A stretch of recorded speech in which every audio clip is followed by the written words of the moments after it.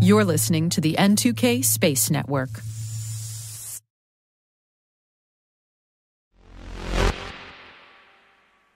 India is hoping the second time's the charm for its lunar landing ambitions. ISRO sent the Chandrayaan-2 to the moon in 2019, but while the orbiter did great, the lander unfortunately crashed on the lunar surface. Today, the Chandrayaan-3 launched with the hopes that this time, India's lander and rover will have a soft introduction to the lunar surface. T-minus 20 seconds to LOS speed rest. Go for deploy. Roger roll. Today is July 14th, 2023. I'm Maria Varmazis, and this is T-minus.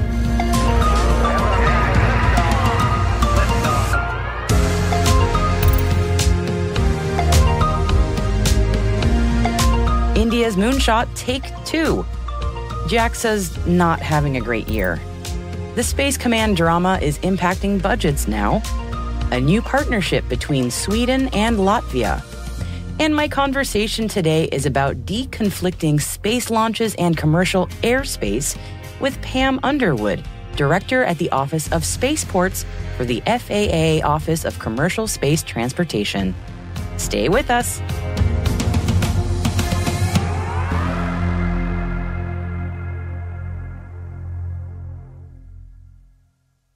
Now let's take a look at our intel briefing for this Friday.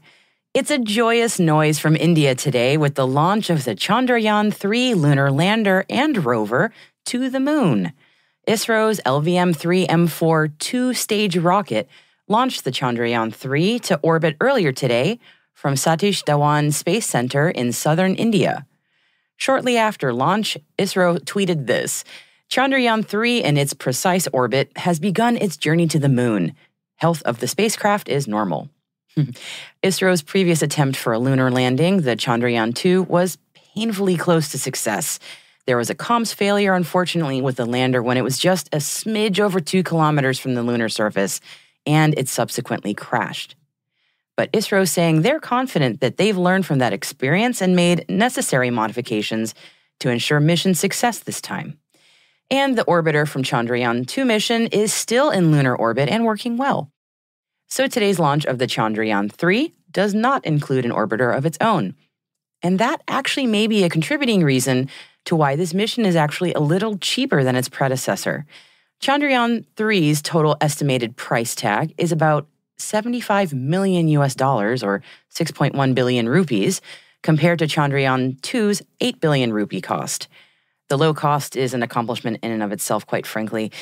In any case, it's a month-long trek to the moon for Chandrayaan-3, so we'll find out on August 23rd, the projected landing date at the lunar South Pole, for how it goes. If ISRO is successful with Chandrayaan-3's soft landing on the moon, that will put India in rare company. Only nation number 4 to soft land on the moon after the US, the former Soviet Union, and China. And for a bit of cool trivia, both Chandrayaan-2 and 3's lunar landers are named Vikram, after Vikram Sarabhai, considered the father of India's space program. And the video of today's launch and onboard views are really cool. We'll link to them in the show notes for you. You definitely want to check them out. Shout out to the SDSC Second Launch Pad's launch tower. Such a cool-looking launch tower, in my opinion. If one wants to get nerdy about space infrastructure, why not? In other news, it was a scrub for a SpaceX Starlink launch earlier today at Cape Canaveral in Florida, just moments before liftoff. No reason for the scrub was given by SpaceX, but the launch has been rescheduled to early tomorrow morning. I know, TLC, we don't want no scrubs, but they do happen even to the best of us. And really, SpaceX fans have no reason to sweat it right now. The company itself seems to be doing pretty great financially, which is something a lot of other space companies wish they could be saying right now. This week, SpaceX held a routine secondary share sale by existing investors and raised its overall company valuation to an eye-watering $150 billion. CNBC reports that this secondary stock sale was at $81 per share and will sell up to $750 million in shares total. And as I mentioned, this is a secondary sale, so while it bumps up the company's valuation, it's not a fundraiser for SpaceX, but rather a way for investors to get some cash back. Okay, so after all those happy stories, Let's talk about engine explosions, shall we? Kind of a bummer after all that happy stuff, but in any case, yesterday we talked about news coming to light about the late June Blue Origin BE-4 engine explosion that happened during testing. And today, man, it's just been a tough year for Japanese space, hasn't it? JAXA's Epsilon S second stage rocket motor exploded during testing today, 57 seconds into the combustion test. The small lift Epsilon S rocket, whose engines use solid fuel, is the new special, like S for special, version of the previously pretty dependable Epsilon rocket, though the sixth and final flight of the regular Epsilon last October, which was a rideshare, suffered a stage 3 ignition failure and the flight had to be terminated. All other Epsilon missions, however, completed successfully. The plans are for the Epsilon S rockets to start launching after April 2024. And going back to the Blue Origin BE-4 explosion, I'm going to give a call out to something in our selected reading right now, which you can find at space.n2k.com, and that is an excellent counterpoint to a point of view about that explosion. Frankly, one that I espouse as well, but this article actually gave me a lot to think about. It's by the one and only Michael Sheets on why, even though Blue Origin and ULA are saying that the BE-4's explosion in testing is no big deal, Sheets is saying actually, yeah, it is, given how delayed this engine has been and how this engine explosion happened in acceptance testing when the engine is considered mostly finished. It's a great read, as you might expect from Sheets. Definitely you should give it a read if you haven't yet. And I'm curious to hear your thoughts. Is saying, that's why we test, too flippant in a situation like this, or should we be more critical? Yes, you can add us at T-Daily on Twitter, in fact. And speaking of ULA, CEO Tori Bruno told the press Thursday that the company has fixed the issue that caused the Centaur 5 upper stage to explode during its 15th test, a qualification test, back in March, and that the Vulcan Centaur should be ready to launch in Q4 this year.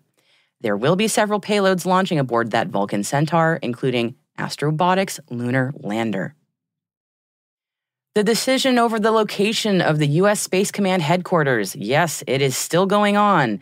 It has now impacted the Pentagon's annual $4.1 billion reprogramming request, as allegations surfaced that Representative Mike Rogers is delaying approval to force a choice between Colorado and Alabama. The disputed funds would be shifted from one program to another according to urgency, which is a common Pentagon practice.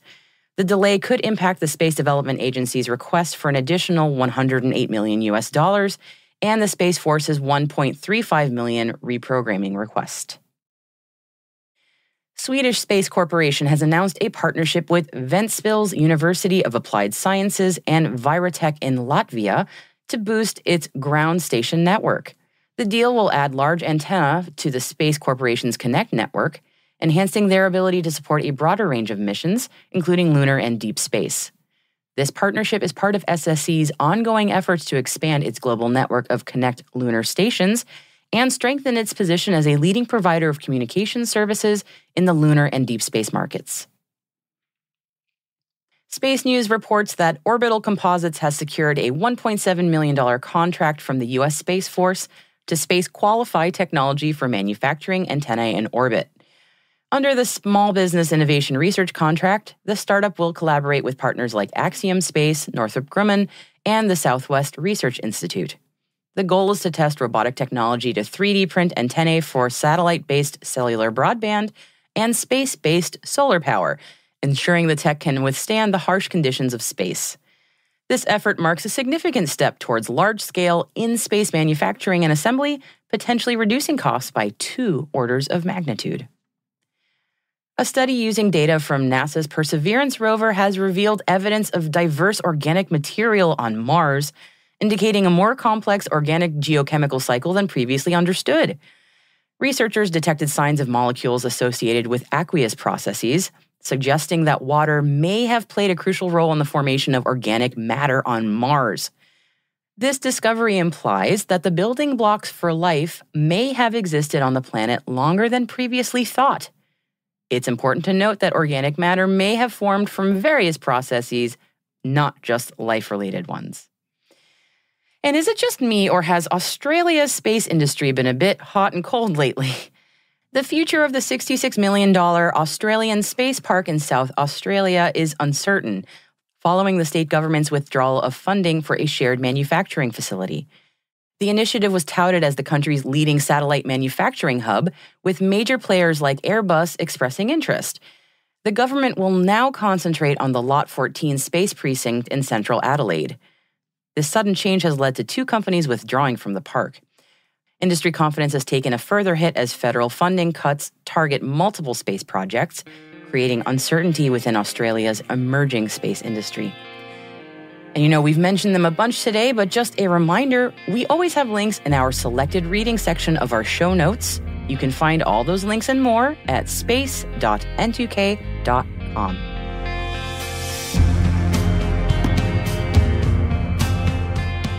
And that concludes our Intel briefing for today, this Bastille Day.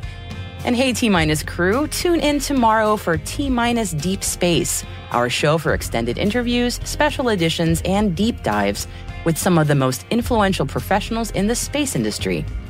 Tomorrow is my full conversation with Pam Underwood of the FAA Office of Commercial Space Transportation. In addition to our deconflicting airspace conversation, we also talk about how the FAA is involved in spaceport safety and operation. I guarantee you'll learn a lot of new things listening to this one. Be sure to check it out on the weekend while you're going out for a walk or doing errands. You don't want to miss it.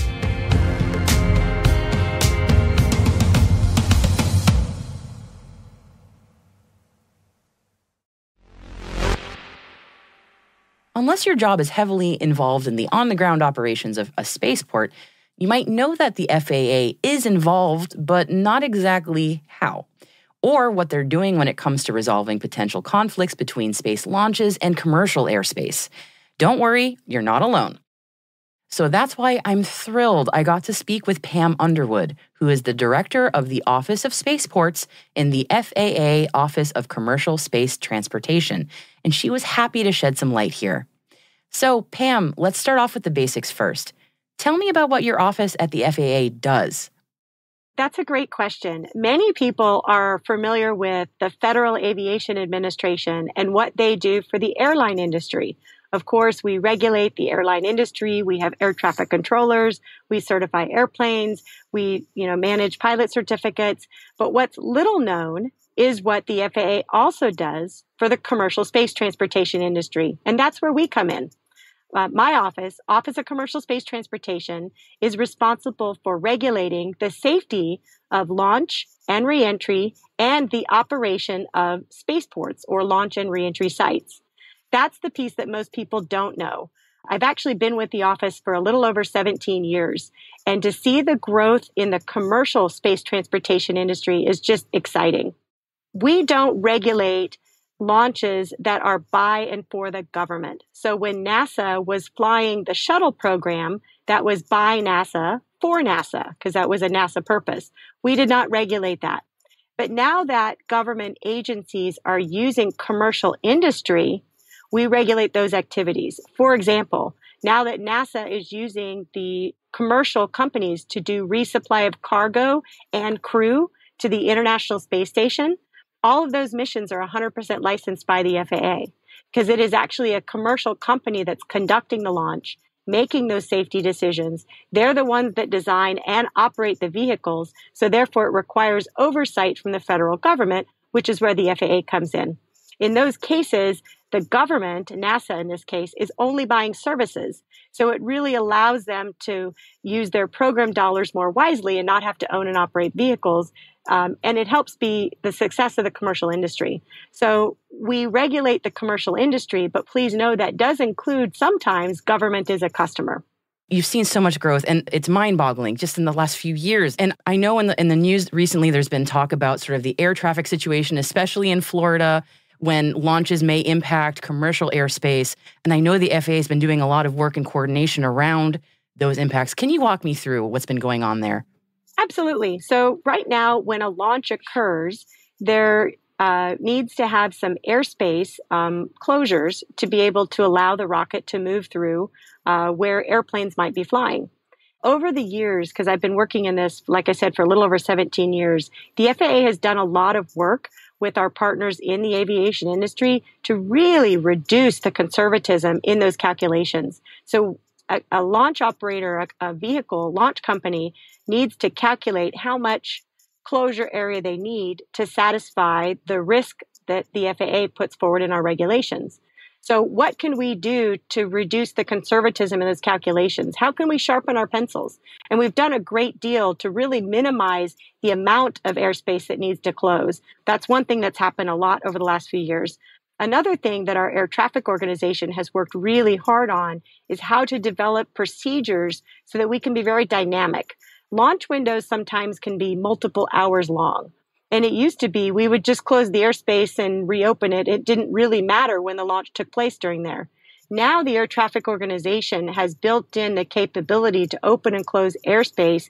Let's say it's a 2-hour launch window and they launch in the first 5 minutes. We'll open that immediately back up. And they're able to do that. So dynamic closures and opening has really helped to minimize the impacts. But I think with the launch rates increasing, we need to look more now at our tools. What are the tools that we're using that could really, because computers often streamline a lot of things. So how can we look at our tools to improve communication, or how much notice is for issuance of closure for the users of the airspace? So that's what we're really looking at now, is how to employ those tools to make it, again, a little bit easier in the future, because the launch rates aren't going to decrease. They're only going to increase. And what we need to do, there is a way to be able to equitably manage all of this. And the FAA is working hard to be at the forefront of that, not only with our space users, but with the aviation users as well. It's really important to continued success. Yeah, I was going to say, obviously the FAA's mission, safety is paramount. So how do you balance that with the impact of all those high cadence of launches and the potential impact to commercial aerospace? That's got to be a very hard balance to strike. Oh, absolutely. It is a tough balance. But, honestly, the launch does tend to be very localized. So there are some very busy launch corridors, just like we have very busy airports around the country.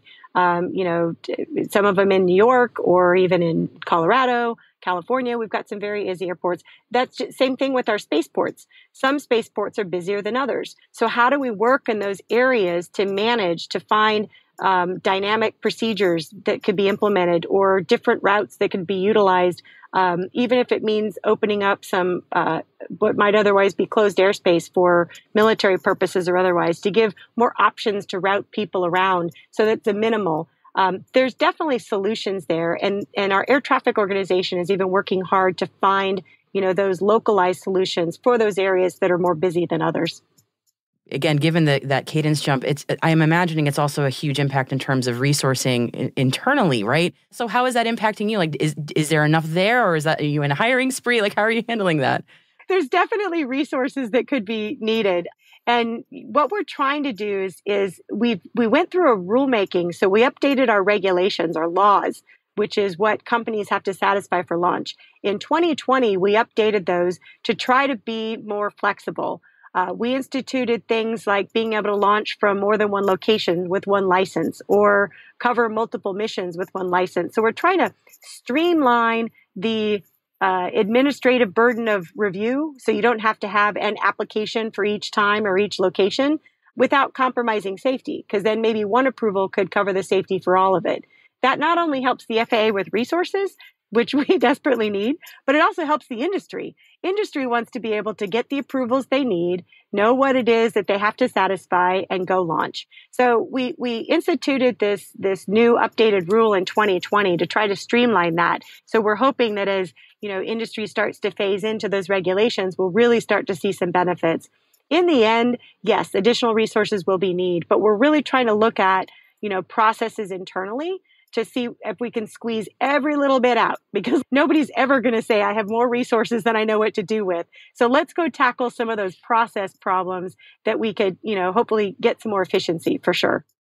How could industry be helpful in this? Like, I know they have a lot of things that they need, and obviously the FAA is helping them out, but is there anything that would be helpful from the industry in terms of sort of deconflicting the airspace in this situation? So one of the things that we're finding, and this is back to the tool development that I said we're trying to work on, we're trying to get our industry communicating, meaning our space industry, to communicate better with the aviation industry. So how can the FAA, whether it's a portal or something that we develop that allows launch companies to put forecast information, or we're going to be thinking about this date and this time from this location, that type of, for planning purposes. That way, better planning helps everybody. And, same thing with the aviation industry. If there were things that are hard constraints on their end, maybe they could communicate that to the space industry. One example of that is the Holiday Air Traffic Relief Program. So around the holidays, around Thanksgiving and Christmas, definitely a larger volume of flights.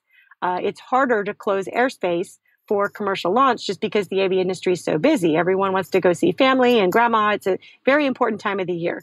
So it's very difficult. But if there's ways that we can, look at that a little bit deeper rather than saying, okay, not all day on maybe the day before Thanksgiving is that busy. Maybe between 2 a.m. and 5:30 a.m. you could do, and that might be okay for a launch company. How could we really squeeze down those needs? And it's not just from the commercial space, but also from the aviation to be able to manage that together. That's going to be a way that we're looking at through those tools that I talked about. And that's where the aviation industry has been really cooperative to try to help us through, communicating better. And don't forget, tomorrow on T-Minus Deep Space is my conversation with Pam in full. We'll be right back.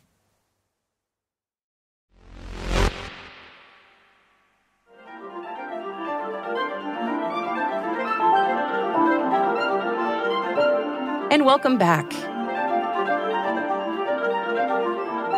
You're listening to the beautiful sound of wind data gathered via ESA's Aeolus satellite with the Aladdin laser, played on terra firma with woodwind instruments. This music is translating nearly 5 years of continuous data from Aeolus's wind measuring mission, with every second of this piece representing a day of data in Aeolus's life, in this new musical composition called The Life of Aeolus by composer Jamie Pereira. From 2018 to 2023, Aeolus has taken a look at everyday clouds, wind velocities, air pressure, and cloud densities. And in this piece, they're all represented by woodwinds like bassoons, oboes, flutes, and clarinets. And sprinkled in there are volcanic eruptions like the massive Hunga Tonga last year, hurricanes of all kinds, and some sort of global pandemic thing that started in 2020. There's even a guide available on ESA's website to the 30-minute piece, so you can pick out the musical interpretation of various events there. It's really cool. Life of Aeolus is about 30 minutes long and has to be one of the loveliest interpretations of sonified space-based data that I have ever heard. It'd be easy to take the data and port it over to computerized musical instruments to play, but in this case, composer Pereira opted to use real professional musicians to play this complex and fascinating score, giving their real human breath to bring Aeolus's mission data to life. And if you can read sheet music, well, ESA has made the Hunga Tonga eruption excerpt of the score available as wind velocity for clarinet, cloud density for flute, and wind temperature for oboe. I'm warning you, it is a tough score. But if you attempt it, ESA would love to hear it. And heck, so would I. But in the meantime, I will gladly leave this beautiful work to the professionals and listen to them tell the musical story of the life of Aeolus. It's kind of bittersweet right now, as Aeolus, its mission is complete, has already begun its controlled descent back to Earth, with its re-entry expected later this month or early August.